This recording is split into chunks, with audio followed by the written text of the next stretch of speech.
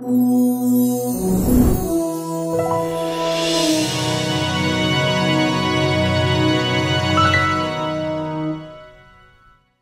and welcome to Wake Up America. In this election year, the number one concern for most Americans is our economy. It has been almost 6 years since the economy recession began, and the current state of the economy continues to lag.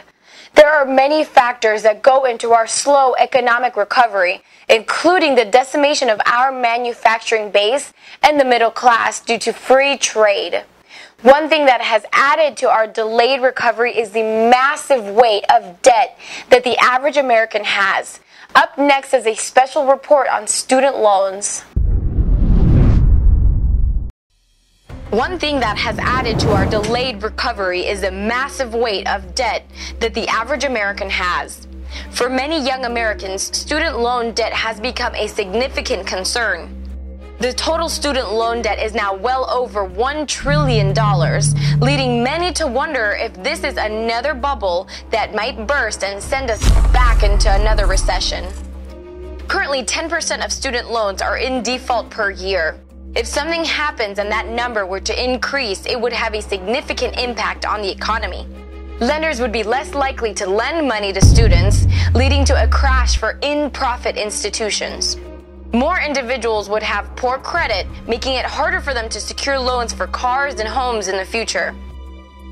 It also means individuals don't have the money to pay their basic bills, let alone buy more things, which would drive down consumer spending.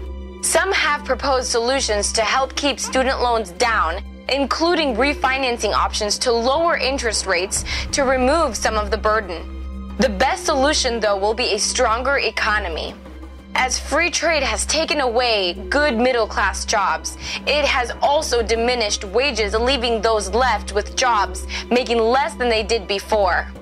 Free trade means unrestricted, uncontrolled access to our economy, tariff and duty-free, for goods made for $4 per hour or less. We cannot compete with these wages, so we are forced to choose between going bankrupt, outsourcing nearly all of our manufacturing, or simply selling out.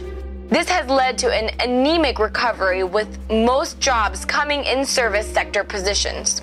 If we restore our economy by doing away with free trade agreements such as NAFTA and implementing fair trade agreements and legislation that protects the American economy, unemployment will decrease and wages will increase, allowing more people to be able to pay their bills.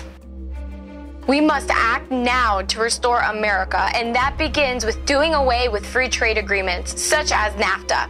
Contact your congressional representative and let them know that we must fix America today.